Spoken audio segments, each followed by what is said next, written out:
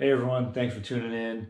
My name's John. Welcome to this new series where I'm going to build a Teksid block into a Manley 5.0 stroker. So 4.6 based Teksid block into a 5.0. So a stroker kit can be a little bit involved. It's a little different than assembling a standard engine. So I'm going to go over it in pretty good detail in this series. I apologize if you already know this stuff. This is meant to be for somebody who hasn't done it before.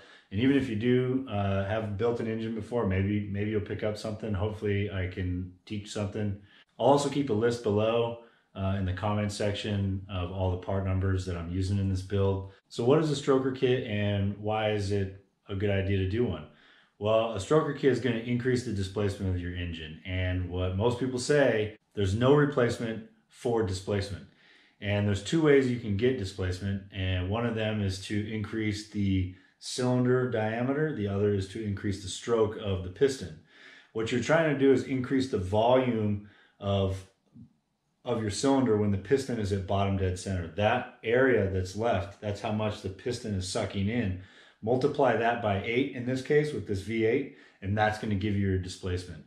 And the combination of this stroker kit with a 30 over bore is going to give us 5 liters or 302 cubic inches. So let's take a look. The kit I got from Manley, I ordered it to be balanced, so I didn't have to take it to the machine shop or anything like that.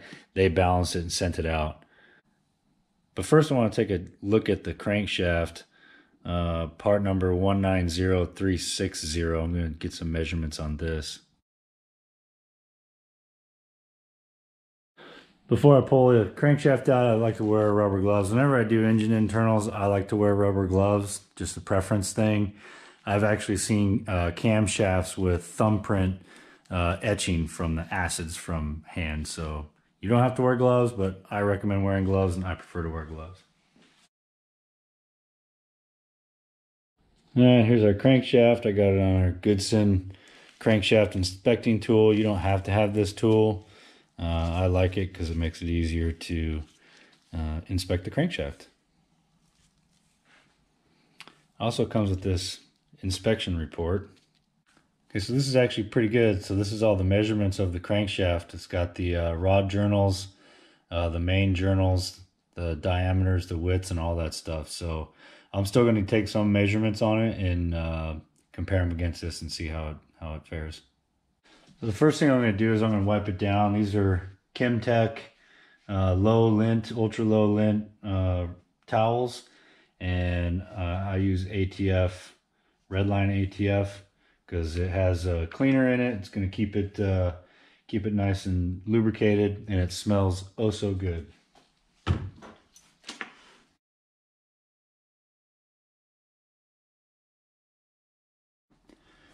Okay, so I got my micrometer and I got my build sheet. I'm going to take some measurements of the main journals.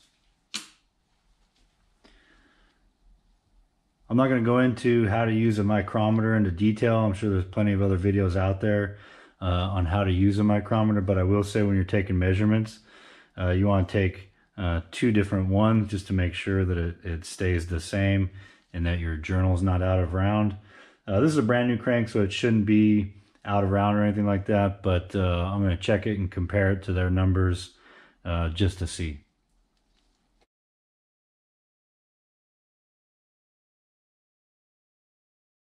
Also of note on a crankshaft is you got these oil passages, or I don't know if you'd still call them galleries or not, but the oil goes through the main journals out here to the rod. So when you're measuring, you want to make sure you don't get on any of these little holes right here.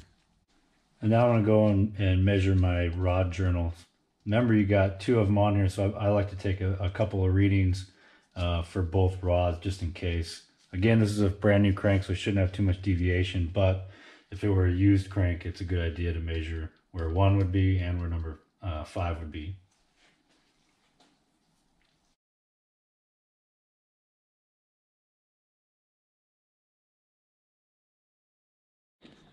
Okay, so comparing the 2 measurements, I have my measurements and I have the Manley spec sheet.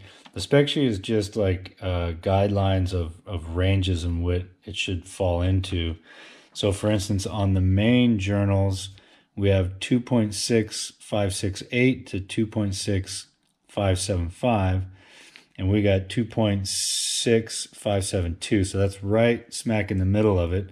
And for the rod bearings, they had a range between 1.9993 to 2.0000, and our rod journals measured in at 1.9994. So we're within range there. A little on the smaller side of the spec for the rods, but that's okay.